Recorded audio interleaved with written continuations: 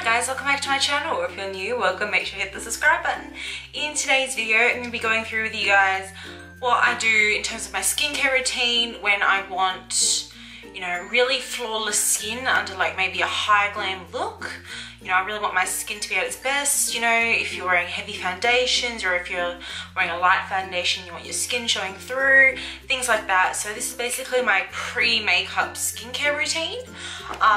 It does change here and there depending what products I'm using, what products I'm given, products I find, you never know. But basically, this is my current one, so yeah, let's get into it. So I've just had a shower, and in the shower I like to cleanse my skin and exfoliate and all that sort of stuff. Obviously I'm not going to film myself in the shower, but just whatever cleanser. I mean, thanks to Bella Box and my job in pharmacy, you know, I've always got like samples upon samples of cleansers. So whatever cleanser I'm using, I do like to use this. It's this little silicone sort of like face scrubber thing that I found on eBay for like $1. So basically it's made out of silicone, so it's easy to clean, and it's got all these like little bumps that basically exfoliate the dead skin off of your face while you're cleansing.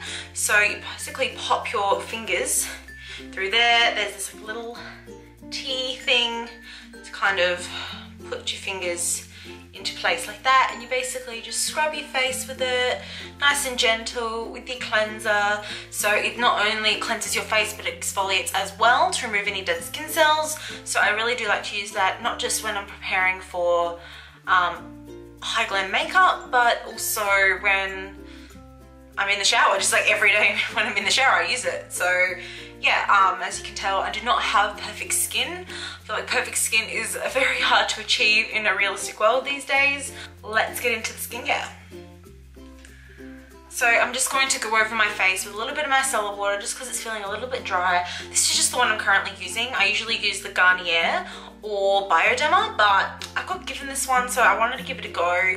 Is the Nivea Sensitive Caring Micellar Water. It's 3-in-1, blah blah blah. I'm gonna use these Sisters Cotton Round.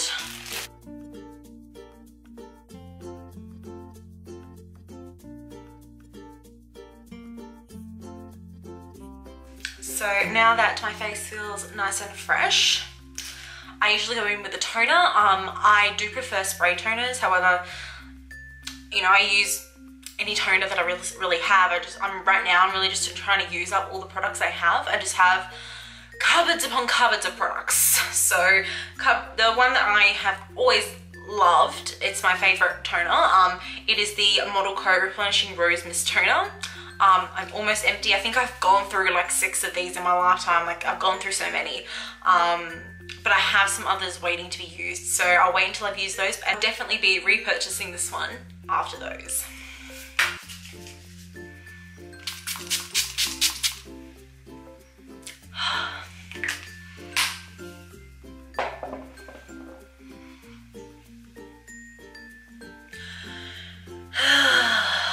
So hot in the face. So next I usually would go in with either a serum or an oil. Today I'm going to be using an oil, and it is the Sukin Organic Rose Hip Oil. I use a million different serums, oils, whatever sample I'm using that day. I'm just trying to get through so many samples. I have boxes of samples. I just want to get them used. So I'm going to start clean slate, you know. I actually got this one at an event for my pharmacy job, and when I was at the Sukin booth, the lady was so lovely. She was trying out all these products with me, and this was one of the ones she sent me home with, as well as a spray toner that I'll be using after the Model Co one. So yeah, I've really been enjoying this. I've been using it all the time since she gave it to me.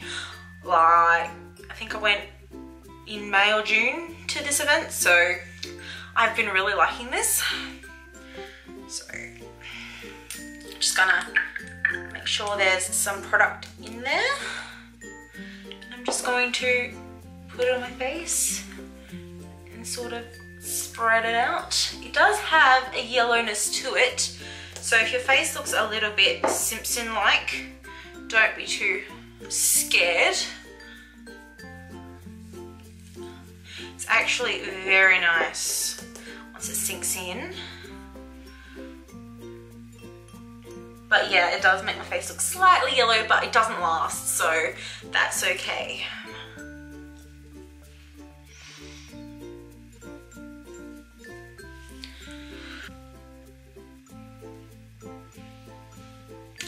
Now this would be a step that I would do that would be dependent on the season or the event, the day, time of day, whatever you think.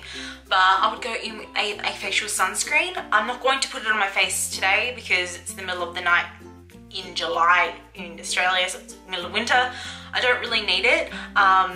But again, it's a step that I recommend doing if you're in summer or if you're going to an event outdoors, things like that. I just wanted to mention it as I do use a facial sunscreen when, you know, it's summer. So definitely want to add to your routine if it's necessary. Not necessary for me right now, but definitely in a few months. Next, I'll go in with a moisturizer. I do like to use quite a heavy moisturizer,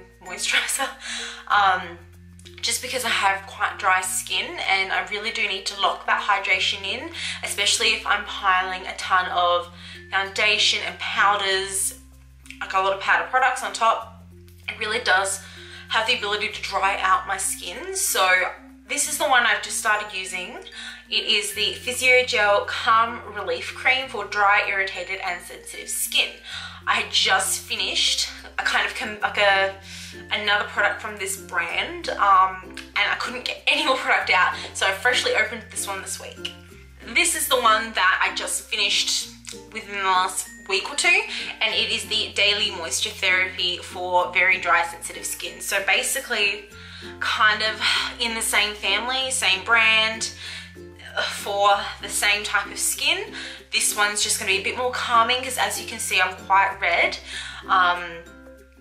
I just have sensitive dry skin, so I absolutely adored this one. So as you can tell, like I don't usually use up a lot of products, I have so many. But I used this all up, and I got this in a Bella box and I also got this in a Bella box, and Bella box, they knew what they were doing.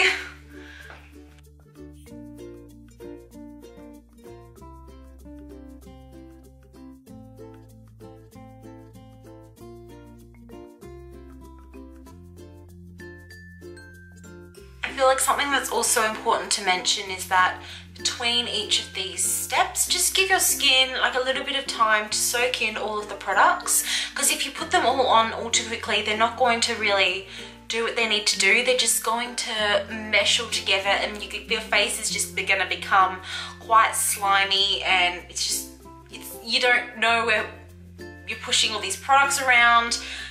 Your skin definitely needs to let it sink in.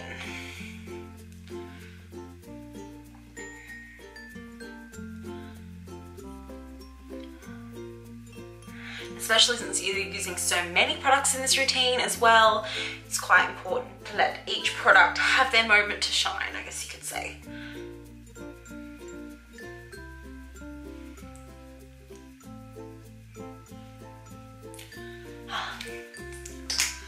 So, just going to let that sink in a little.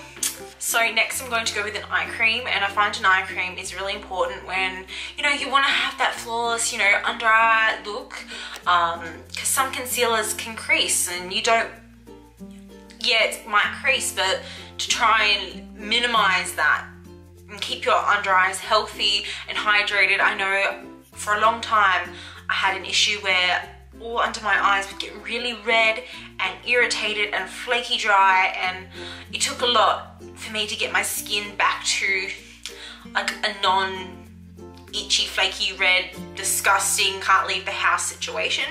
It was very bothersome for me for a long time, but you know, I found the right products for me. I found what works, what doesn't, and I do find that it's very helpful for me to use an eye cream.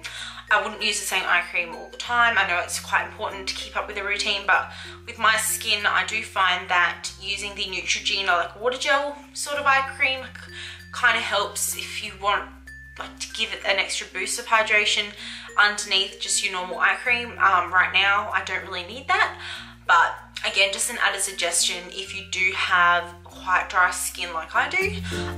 But today I'm going to be using the Origins Ginseng. Yes, it's my little sample. I'm almost finished. I bought the full size. It's waiting to go, but I can't waste this little sample that I got.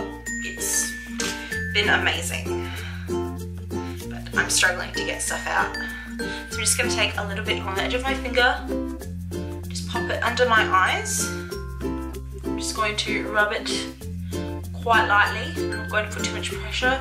Don't want to drag the eye. I'm going to make sure I get in right in there where it's quite blue, and maybe get up on my eyelid. Yeah, make sure I spread it out, but not too much pressure. I don't want to irritate the skin any more than it already is.